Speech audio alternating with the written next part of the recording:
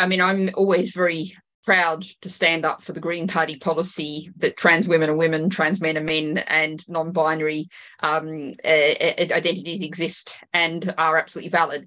I will always stand up for that when I think it needs to be said. One of the things people might sometimes see, if you look at me sitting in the chamber in the House, what we mostly hear is transphobic messages from very far-right voices in the House. And I often sit there thinking, should I react to that?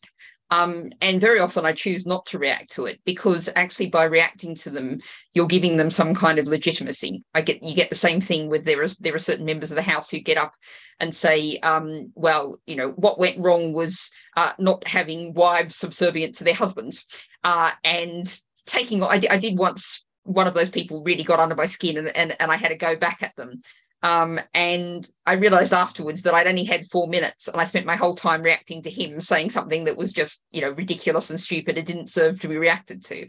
So I think it's really, it's a case of standing out there, knowing what you stand for, being prepared to say it whenever it's the right thing to actually say, to make sure that you're getting your message out and not amplifying the other side. And that's a tricky balance to strike. And I think that we have to acknowledge within the Green Party that we are part of society. I mean, when I first joined the Green Party, this will probably horrify and rather surprise lots of people. I joined the Green Party in 2006. And the first conference or two I went to, the vast majority of the chairs were male. And no one even thought about it or tried to balance it up or thought anything about it.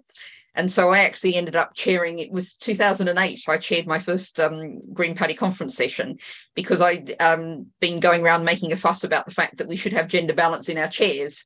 And so, of course, what happens when one makes that point is someone says, well, will you chair? And I must admit that I wasn't really terribly well equipped to chair at that point, but I learnt on the job and went there. So I think it's a case of, we're part of society, we reflect society, we have to make conscious decisions of where we don't want to reflect the way society is. And, there is significant transphobia in society. We need to collectively make the decision that we don't want to accept that in the Green Party, but to also acknowledge that there are some people perhaps, and there is a group of people who just simply are unaware of these issues and don't really know about them and don't engage with them.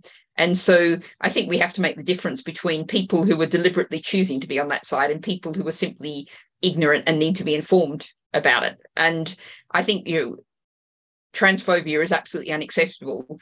Ignorance shouldn't exist, but we can deal with the ignorance and inform people and make sure people understand the actual situation. And, the final thing I'd say is that I think there is in society generally, a huge witch hunt against trans and non-binary people. That witch hunt is exactly the right word. The kind of fuss that is made about people going into certain toilets, about what happens in prisons. And I mean, it's, the prison argument is really interesting. I was actually in a debate in it was the police crime and sentencing bill. And what was interesting is we actually had the Tory minister saying prisons now make decisions about where to place each individual prisoner on the basis of a risk assessment for any prisoner of whatever their identity or anything. The officials look at a prisoner, see where they'll be safe, see where they won't be a risk to other people, put them in the right place. And that's right. And, actually that's what happens in prisons, and fighting some of the disinformation is really absolutely crucial. And there's a huge amount of disinformation out there, and there's a huge witch hunt out there, and that really needs to be tackled.